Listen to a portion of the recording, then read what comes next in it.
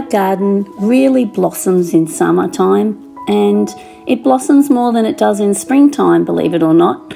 All the flowers are out and the bees are buzzing. And you know, when we bought our house, it was driving into this driveway that really sold us the house and buying this property because of the beautiful garden. So the previous owners had planted it out with Australian natives, and they'd really put a lot of thought into the way they designed their garden, and everything really thrives up here in the Sunshine Coast hinterland because we get plenty of rain and plenty of sun. So it's so pretty, isn't it, seeing the sun rays come through the garden, through the trees, and we're surrounded with butterflies and bees and birds, and it's just such a wonderful place to live. So we just wanted to share that with you today. This is what our garden looks like in summertime, where we live in the Sunshine Coast hinterland. And this is where our chooks love pecking around in the garden and scratching on the ground and eating worms and bugs and things.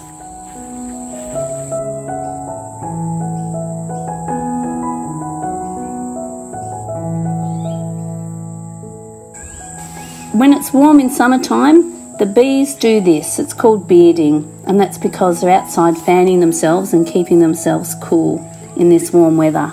And this banana plant, you might remember we planted it. Bananas are almost ready. It's really growing well.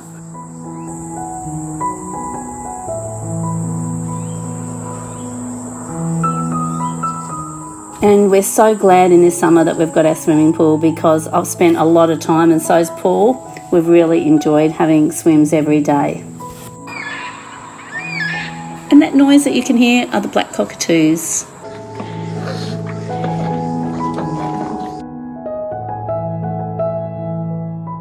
It doesn't look very great now, but it's just a gluten-free banana bread mix, and it has 3 bananas in it and cinnamon. And I'm just trying it out. It's just a practice run because my brother can't have gluten. So I thought I'd make it today, this afternoon, and Paul and I can see how it turns out and have a piece with a cup of coffee later.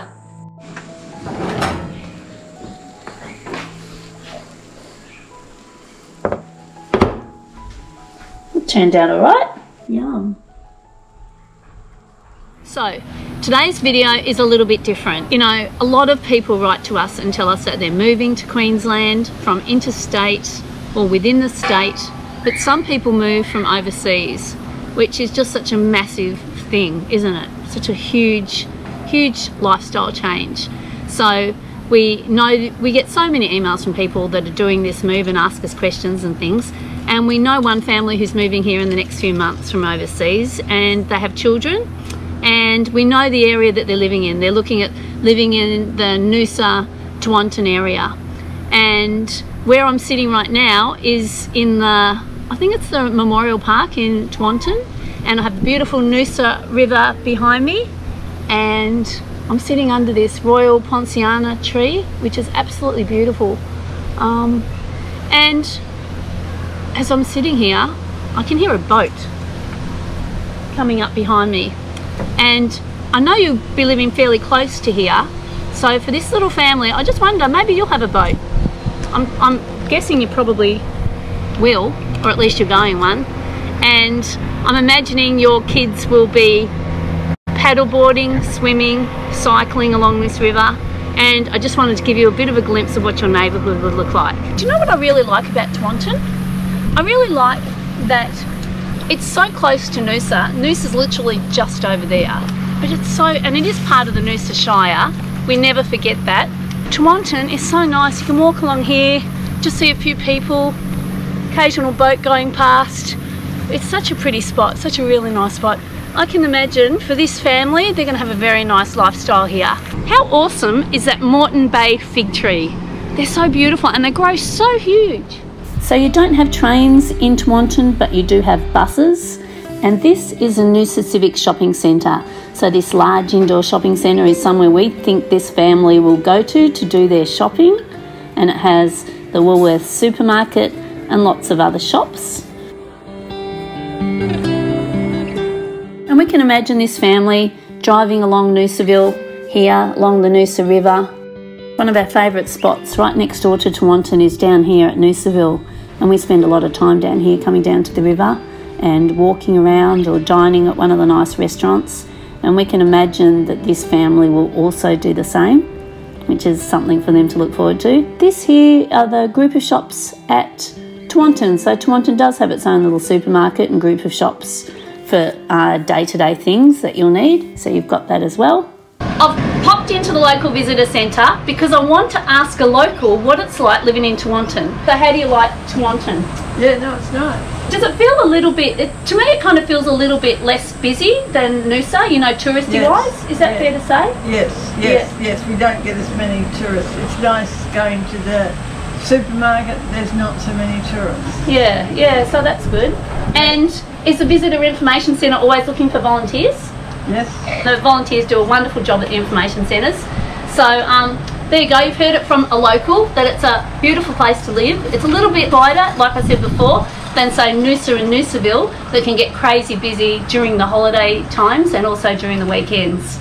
So thank you guys for your input today, and we've actually got another volunteer on the other side of the camera, and he is doing the camera work for us today. So thank you, Bruce. You're welcome. Well, this is a nice street. Can you hear the crickets? And there's a bit of a breeze. It's beautiful. It's probably about 28 degrees, 30 degrees in Noosa right now. But I just wanted to give you an idea of what a school is like. There's a few good schools up here in the Noosa area, and this one's called St Teresa's in Noosaville, and it has an excellent reputation. And next door to it is also the primary school. So there are a choice of schools up here, and we're sure that your children will be very happy. Sorry you don't really see a lot, but it's kind of nice, you know, depending on which country you come from. Our school's up here anyway. This one has tinted glass, air conditioning, louver windows, because you need that when you live in Queensland. Okay, just a quick stop. This is Noosa State School, and what I love about these schools up here on the Sunshine Coast is they have so much land, you know, so they can do fantastic for outdoor sports and things like that, and they always have their assemblies outside for the school. So have a look at this one. I think it's pretty cute. What do you think? And finally, these are what the houses look like in Tewantin, or some of them anyway, so it can give you a bit of an idea on the sort of housing that you might find yourself living in. We hope that's been a little bit of a help for that family. Okay, so we're a little bit jealous because now you're going to live very close to our favourite acai bowl place, Olakino, which is in Noosa.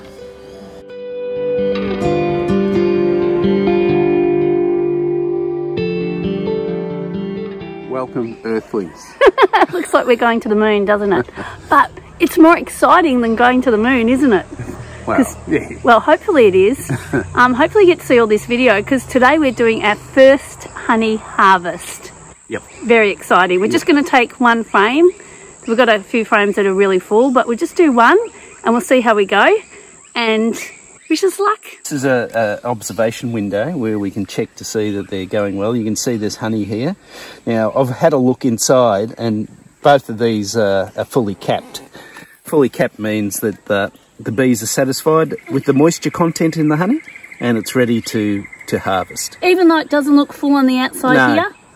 It's only this last bit, because I actually pulled one out before to check that it was fully capped. It's this last row, and that's fine. Okay. In commercial operations, anything 70% and above, they'll harvest. Okay. But we're pretty good. So this little observation, it's a very nifty way they've designed this. Okay, how many percent do you think we are? 99. Oh, okay. Yeah. So we've got the little pouring tube that comes with the hive. It's got a little lip here. Yep. So what you do, you can just use that lip, takes out the cap. Oh, okay. Oh, that's Put the cap down there, and this bottom where there's a little gap there, and you just push that into there. Oh, wow. And then... I'm nervous. Well, do you think we can do this without making a mess? Who knows? Because once it starts flowing, it just keeps flowing, doesn't it? It does. So we've got all our jars ready. Yep. So I've turned that. Yep. Here it comes. Oh, it's coming. Oh, wow. How cool is that? That's awesome. Oh, wow. Our own honey, hey? Yeah, first lot. Put the jar over it. That's it, don't you? Gee, it's really coming. Oh, can you do this without making a mess? Go. Oh, very good. Not bad. Not bad. How's that, eh? Our first jar of honey. That's so exciting. Yeah. So we're pretty excited. We've got 4 big jars and we're just filling up our 5th one. We're just going to empty one of the frames today and we're going to give some honey to our neighbours. So what do you think of my cake? It's great. I was a bit dubious because it was gluten-free, but it looks really good. It's very light and fluffy, and it tastes amazing. Full, you know, banana, really banana-y. Yeah, there's 3 bananas in there. It's really good. Molly's a bit hot, so she's puffing. You can probably hear her puffing. And looking for food. Yeah, she's always looking for food. And she's just been fed, so she doesn't eat anymore. She's pretty overweight as it is, isn't she? Because she eats the chicken's food as well. We're trying to keep her on a diet, but it's hard. Yeah, we are. Anyway, we hope you enjoyed our funny little video this week. A little look around our garden and what we've been up to. And good luck to that family that's coming from overseas with their children.